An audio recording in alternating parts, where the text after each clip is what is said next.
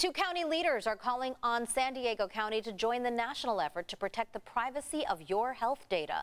That is the goal of a new bill introduced by San Diego Representative Sarah Jacobs last month called My Body, My Data. CBS 8's Anna Laurel met with the county supervisors, now throwing their support behind it. Anna? The two county supervisors I spoke with today say they strongly support that national effort, and they'll enforce it here. Right now, your very personal reproductive health information, let's say you private message someone about it on an app on your phone, that information could get you sued, even arrested.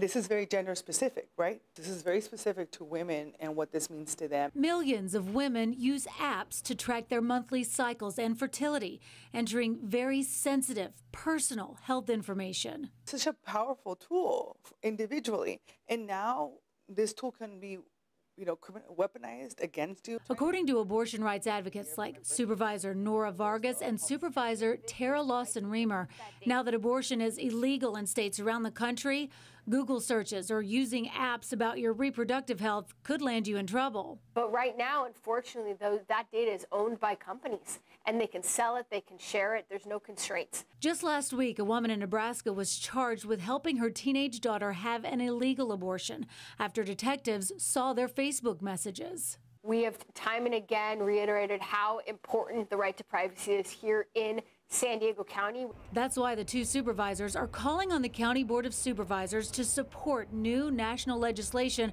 by Congresswoman Sarah Jacobs, the My Body, My Data bill.